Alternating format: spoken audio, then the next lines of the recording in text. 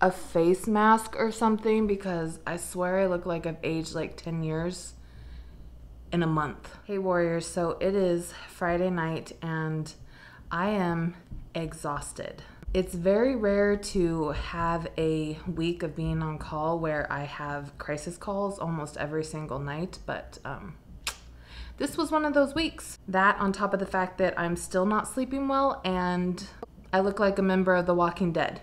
So to make my editing easier for tomorrow, I am just going to film my Q&A and just edit that because it shouldn't take much editing at all. And that will be my video for tomorrow because I've already missed 2 vlogs this week and let's just say I am failing at vlogmas. Well, I mean, technically a lot of people only do like the 12 days of vlogmas from like the 12th to the 24th and tomorrow's technically the 12th. So technically, if I went tomorrow or Saturday all the way through Christmas Eve, I would have technically finished the traditional vlogmas. So that's going to be my goal. Did I mention that I'm tired? Oh, look at, I look horrible. Ugh. Okay. And I just wanted to start this Q&A with a quick disclaimer, and that is that I will probably not be answering any questions that have to do with anything like religion, politics, or social justice issues. And it's not because I don't have opinions or I don't think that these things are important to talk about. It's because of my profession. Even as someone who has tried to take precautions to prevent my clients from finding me on the internet, I am still posting content in a very popular niche, you know, health, weight loss, and fitness. Like there is definitely a chance that a client or one of their family members that I also work with could find me someday. And so I have to kind of be cognizant of that. And as a therapist, it's really important that I remain neutral on topics that are really sensitive and things that people tend to be very passionate about. And you might be wondering like, why would that matter? And just to give you an example of why that's important, let's say that a therapist posted content around a sensitive issue, like again, religion, politics, or social justice issues, and their values just happen to be in like direct contrast to a family that they're working with. And the family finds that content and there goes your rapport and working relationship down the drain, like literally. Or it could even happen, I work a lot with youth and families, right? And I work with a lot of youth who are raised by like their grandparents or their great aunt, where there's a multi-generation like age gap between the two. So it's very common for the youth and their caregivers to have opposing like values and beliefs when it comes to like those hot button issues. So again, let's say that the therapist posts something that happens to be in line with whatever the youth's value system is, right? And then the youth takes that to their grandparents and says, here, grandma, even my therapist agrees with me. Or vice versa, the caregiver might find something that aligns with their values and belief system and they say, here, kid, even your therapist agrees with me. And again, there goes your rapport and your working relationship down the drain. So when we had our training around our online presence as mental health workers, I mean, obviously we're going to have our own social media accounts and it's not like our agency expects us not to have an online presence, but they did strongly encourage us that when it comes to those very sensitive issues like religion, politics, and social justice issues to be very careful when it comes to those things. Because again, those are topics that people tend to get very passionate and sensitive around. And it's really important for therapists or just mental health workers in general to be able to maintain that neutral presence in the therapeutic relationship. So is there a huge likelihood of a client or their family members finding me on YouTube? Probably not. But again, I'm in a very big, popular niche and it's better to just be safe than sorry. And I know some of you are probably thinking like, really, like how often does that actually happen? A lot more than you would think. In fact, I know like 3 coworkers personally who have had that happen. I mean, not because they were posting videos on YouTube, but because their clients found them on like Facebook or Instagram or something like that. Especially considering that youth and young adults, which is my primary population that I work with, tend to be better than like police detectives when it comes to internet stalking. All right, so the first question is from Christina Figueroa, and okay, just putting this out there, I apologize in advance if I butcher anybody's names. Christina asks, what are your titles, certifications in mental health therapy and counseling? So Christina, I am an MSW and I am currently working towards my LICSW, which is a licensed social worker, which basically means that I am eligible for going into private practice. But I also have certifications in things like DBT, CBT, and FBT. I feel like there's more. There is more. I just can't recall. And okay, I'm like putting out acronyms like anybody else like knows what that means. So FBT is family behavioral therapy, DBT is dialectical behavioral therapy, and CBT is cognitive behavioral therapy. I'm also a certified peer counselor. Oh my gosh, man, it's been a long time. Okay, I've been working in this field like almost 9 years. So yeah. And she also asked, do you think your clients watch your videos? So I kind of already answered this already. I have definitely taken precautions to try and decrease the likelihood that my clients will be able to find me. Laura Lynn is not my real name. Okay, Laura is, but Lynn is not my real last name.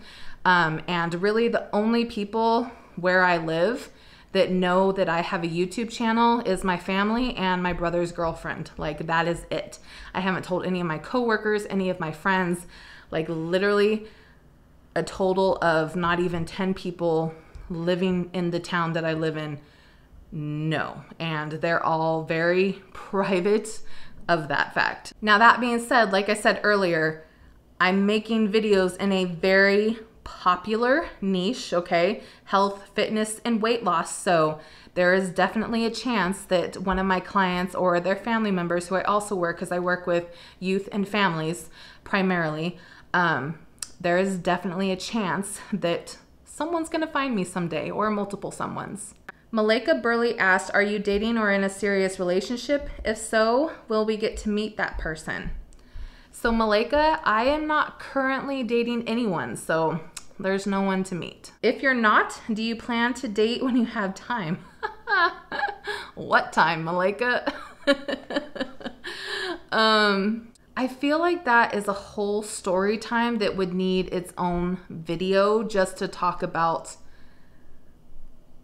my life and dating and the idea of marriage and everything else, because it's complicated. There you go. That's my official answer. It's complicated.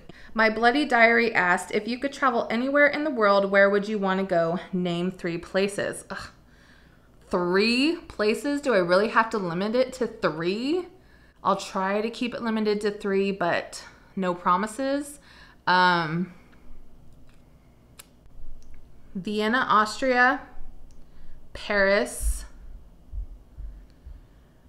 Does the entire country of Italy count?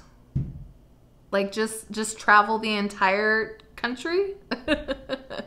I think those would probably be some of my top 3, but I want to travel everywhere. I want to go to Ireland. I want to go to Morocco, Turkey, Romania. I want to travel like the entire Asian continent. I want to go to Egypt, except for the scorpions and the snakes. That kind of freaks me out. But yeah, I would love to travel the world, but those are probably like my top 3. Oh, well, I don't know. Prince Edward Island is probably up there as well, but that's because I'm an Anne of Green Gables fanatic, and I have been since I was like 8 or 9 years old. So it's definitely up there at the top. My Bloody Diary also asked, if you could speak another language, which would you want to know? That depends. Am I being practical or not practical? Because if I'm being practical, I would definitely 100% say Spanish, because it would make my job a lot easier. But if I'm not being practical, I would say Korean because I don't know, I just find Korean beautiful. I also find Spanish beautiful. But yeah, if there was any Asian language that I would want to learn just based on how it sounds alone, I would definitely say Korean. Enjoying the Little Thing asked, what is your dream vacation? My dream vacation would be traveling all of the Christmas markets in Europe and maybe staying in one of those like ski villages in the Alps. Yeah, that would be my dream vacation, is just spending Christmas in Europe and traveling around. Heather L asked, what is your biggest physical insecurity? My biggest physical insecurity. Well, right now, my face, because like I said, it just, oh, I look disgusting. And I know a big part of it is, again, I'm still retaining water, so I'm swollen and I'm exhausted because I'm still not sleeping well. And I'm actually considering in January doing another round of a no added sugar challenge because my skin looks so much better and I just physically felt so much better when I was doing the no added sugar. So I am very seriously considering doing another round of that and maybe inviting you guys to do it with me if you would like. But other than that, my biggest physical insecurity, I guess you could say my weight. But I don't feel like it's not an insecurity to the point where it gets in my way, you know, when you have like those insecurities where you actually will like not do things because of that, because you're embarrassed or ashamed or anything. Like, I don't feel like it's that, but yeah, I mean, yeah, I'm insecure about my weight. Heather also asked, do you want the whole marriage, kids, white picket fence thing one day? You know, again, I feel like that part of my life, you would need an entire video in and of itself to really talk about. If you asked me that question, like even 5 years ago, I probably would have said hell no. I feel like I'm slowly starting to like crawl across the spectrum from like hell no to hell yes. But then I'm also worried that if I let myself get into the hell yes category, that I'm going to be really disappointed because my doctors have said in the past that the chances of me being able to get pregnant are extremely slim with my PCOS and my endometriosis and all of the issues that I've had. And there's also the fact that I'm in my 30s and that window is shutting, and it's shutting rapidly. So, and Heather also wants to know, what is your biggest pet peeve? Hypocrisy. I hate those people who are like, do as I say, not as I do. It's grating. Megan Marina wants to know, which Harry Potter houses are you a combination of and why, and what's your Patronus animal? Yes. Hello, Megan. You're my new best friend just because you asked this question. I don't know combination wise, but I do know that I am a Ravenclaw, you know, loud and proud. If I had to guess what my combination would be,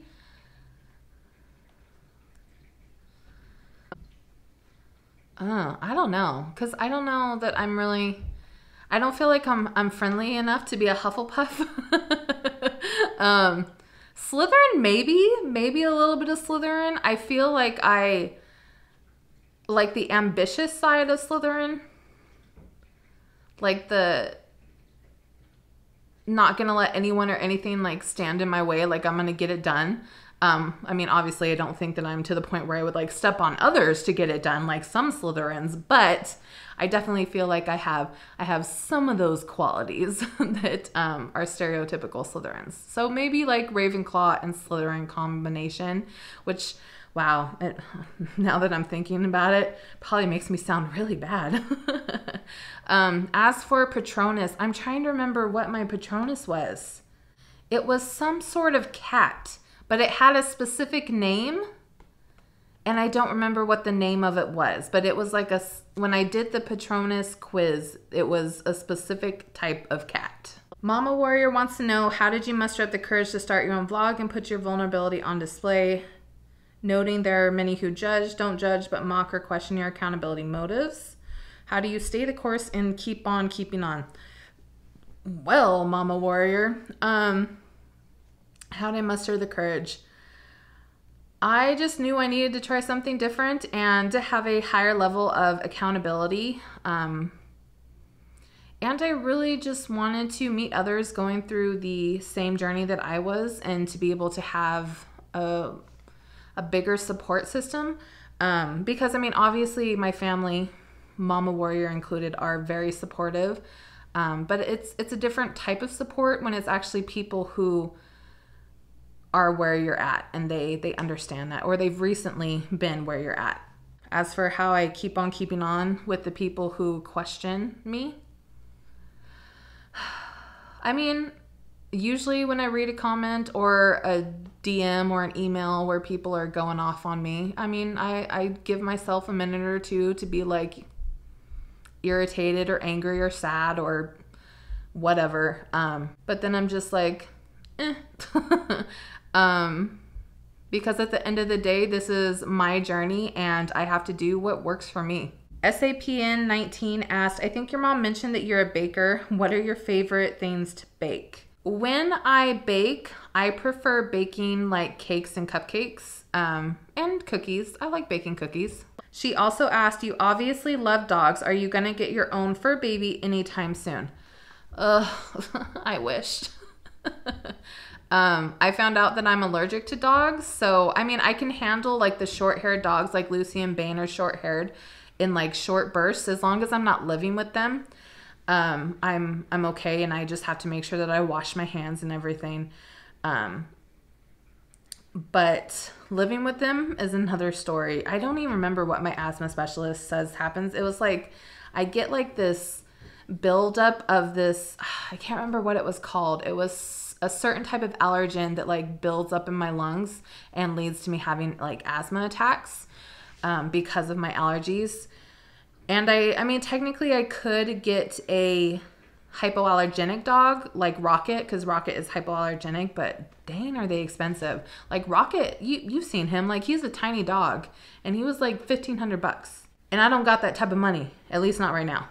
Your family is so cute. What are your favorite family traditions? My favorite family traditions are just when we get together and we play like board games and card games and just have fun and laugh.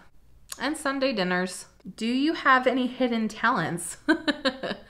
Do I have any hidden talents? I can balk like a chicken pretty dang good, and I can do a lamb or a sheep, I guess. I can also do a really good Wicked Witch of the East. Shinio said, I don't know what type of therapist you are, what types of things you treat, but are there sometimes cases that really get to you because they are so intense, shocking, or devastating? Yes. Yes, there are. How do you deal with them on a personal level, and how do you separate work from your personal life? It's hard. And I was actually talking to my group today about how it's even gotten more hard since I started working primarily from home, because at least when I was at the office, at the end of the day, the door is shut behind you and it's just, you leave work at work.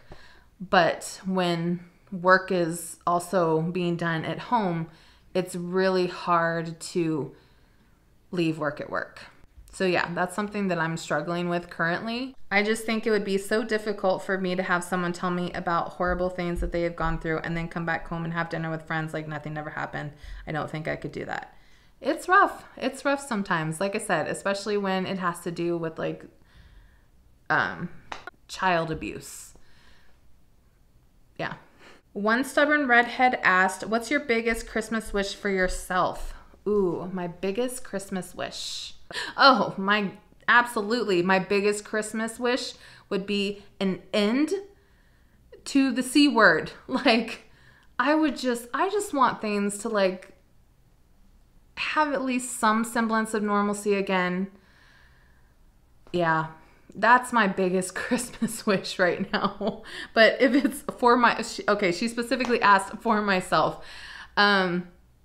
Then I would just say that my biggest Christmas wish for myself is that I stay the course and I make this weight loss journey a success and not just a success, but one that I maintain for the long haul. Claudia San Diego said, I have no questions. Love your haircut. Thank you. Janet Huffman, would you ever consider running? And if so, what's the furthest distance that you think you'd be willing to run?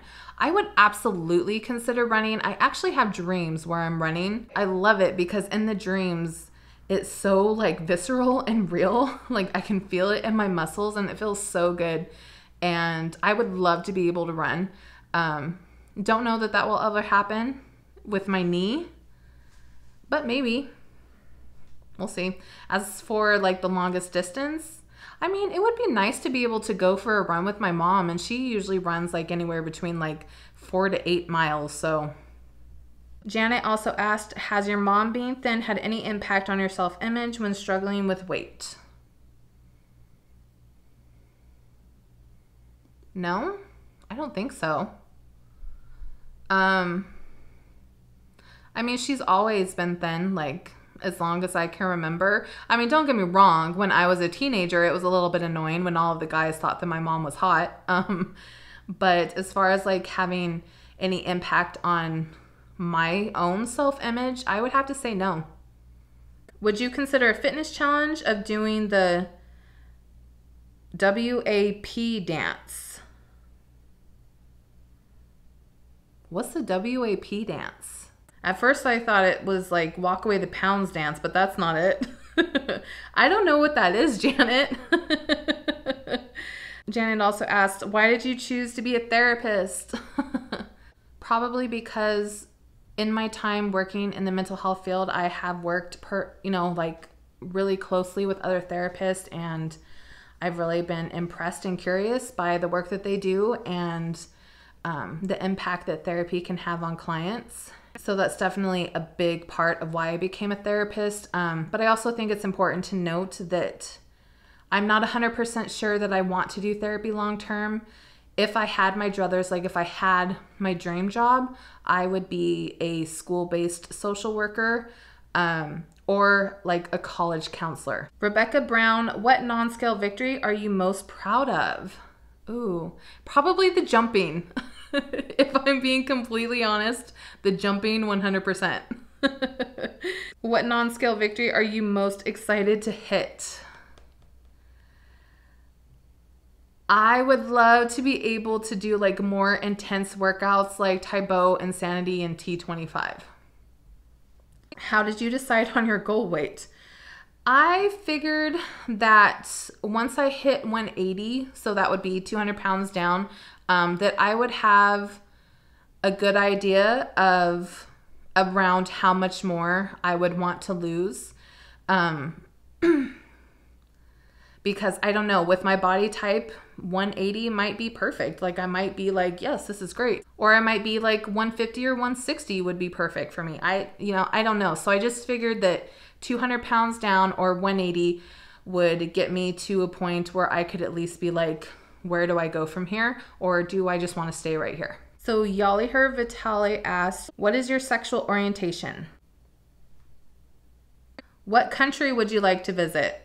What country wouldn't I like to visit? But the one I would like to visit the most would probably be Italy. What is your favorite animal? Definitely horses. Who do you admire?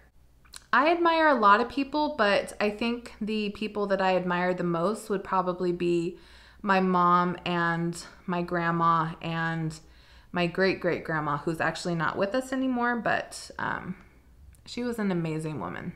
JBell917 asked, what has been your funniest, most embarrassing moment regarding weight or the weight loss journey? I don't know. My funniest or most embarrassing moment. I mean, getting so excited about being able to jump was kind of funny. So I'd probably say that. Is Christmas your favorite holiday? Yes, I think so. When I was a kid, I loved Halloween, but as an adult, I don't really celebrate it anymore. I still love Halloween in general, but I just don't feel like it's as much of a part of my life as it was when I was a kid. So probably of the holidays that I actively celebrate, I'd probably say Christmas. What helps you to be so confident?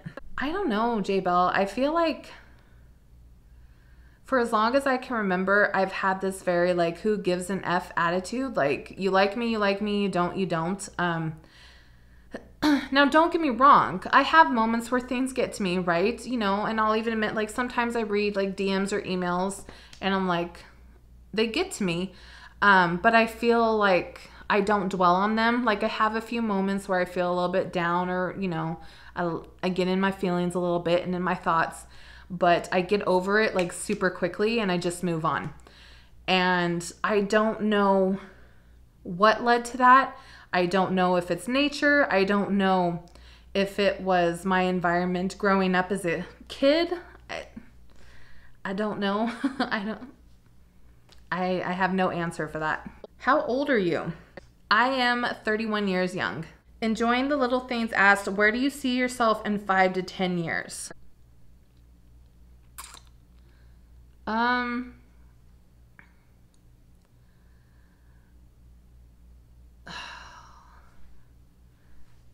In 5 to 10 years, I would love to be working in a school setting. Like I said, whether that's like high school, elementary, middle school, or even in a college setting as like a counselor. Yeah, that's where I would love to be.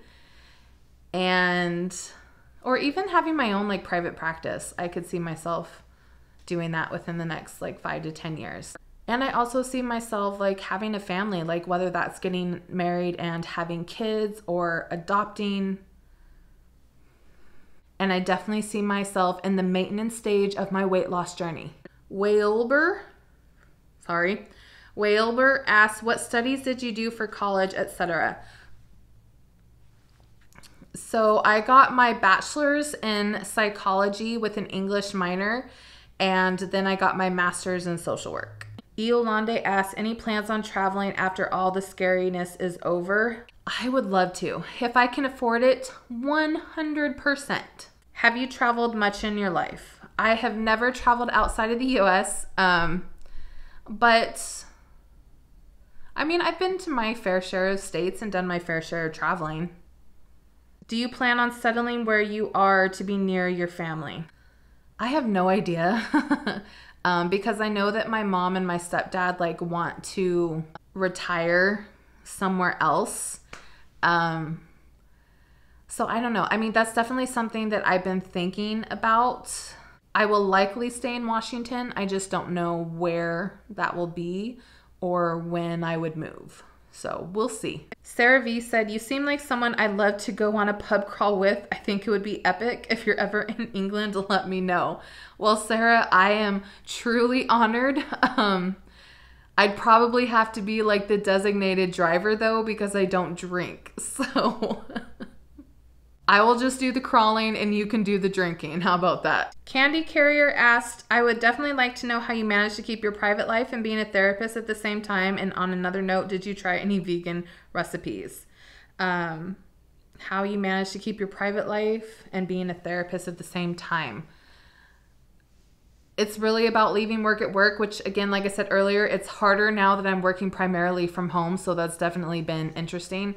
But it's setting those boundaries with myself that when I leave, I turn my work cell off, I turn my work computer off, and unless I'm on call, which I have been this week, and that's just been so much fun.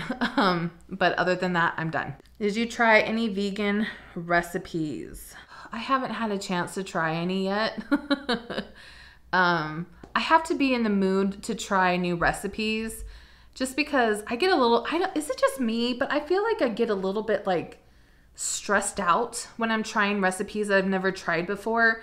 And so I really, really have to be in the mood and have like the energy to do that. Otherwise, I just stick with my go-tos.